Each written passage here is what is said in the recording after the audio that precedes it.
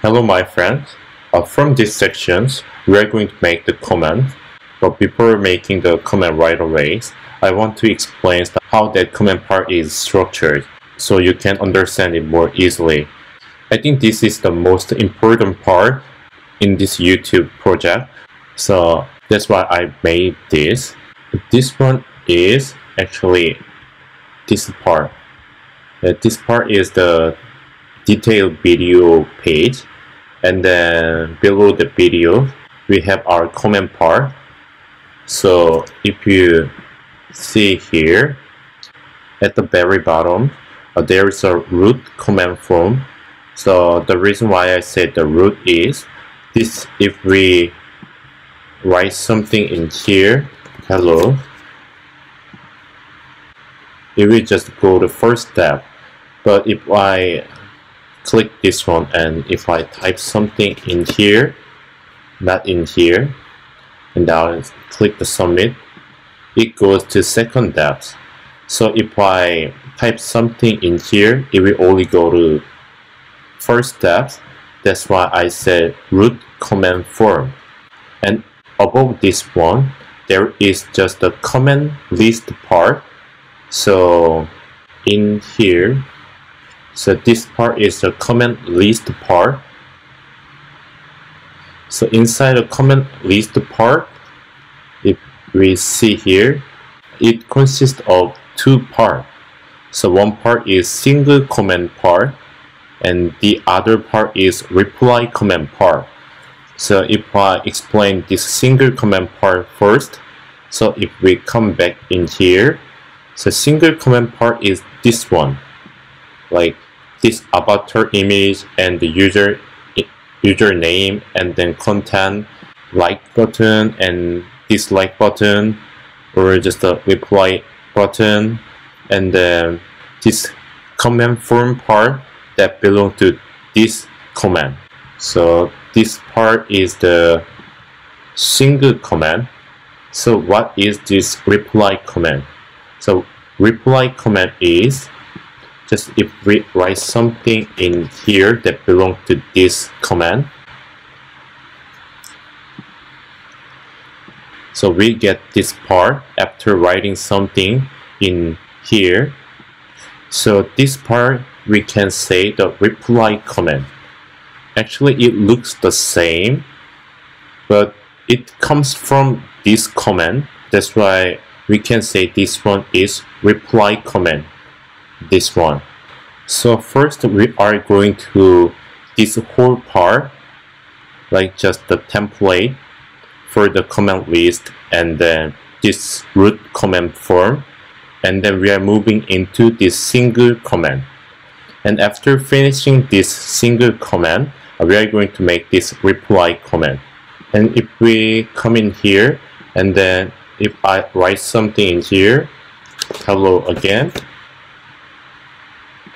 and now this one, which was reply comment, but now it also has this child comment, so that's why it becomes just single comment, and this one becomes a reply comment. So this is how the comment part is structured, and so I hope you can keep this structure in your mind so you can much easily understand what we are doing for making the comment part. So if we scroll up, so first in these sections we already explained this whole comment part system. So we also need to make the comment model. Comment models consist of this writer field and post ID field and response to field. This response to is in here, like if I type something in here, this person will become the response to. So I am responding to this person. That's why we need to have this response to field. And then we also need to have this content. Content is this one. So first we are going to make this comment model. So we go to our text editor in here, and we need to scroll down, and in here you can see the models. we will make the new file named command.js. In here, we will bring all the code from the subscriber model and paste it. And in here, we need to change this one into command schema. And we just delete this part. And we say, first we need to have writer. The type will be schema and types and object ID, and rep will be user, and post ID and type will be schema and types and object ID again. And this left will be video instead of user. And we also need to have response to field. So response to type will be schema and type and object ID, and rep will be user as well. And lastly, we need the content. Content will be string type. So we need to change this one into command schema and change this one into command and command. So we finished making command model.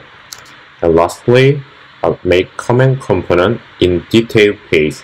So if we come to our text editor and then detail video page in here, so now you can see inside our detail video page we have video, and then this list for our user information or video information, like in here video and user information and video information.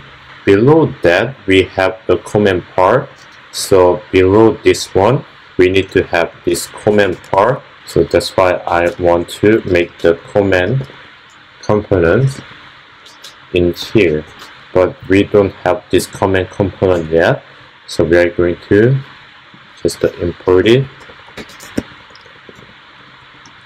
sections and comment, but we don't have this file yet, so we need to make these comments.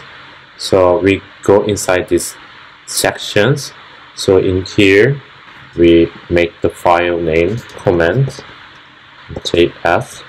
and rfce for React functional component, and then we just type comment for the comment component.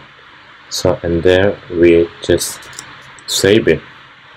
So we are done with making this comment component. So thank you for watching this video. Today we just think about the comment system more to understand it better, because this part is kind of complicated, but by knowing how it structures, I hope we can understand it better. See you in our next section. Bye.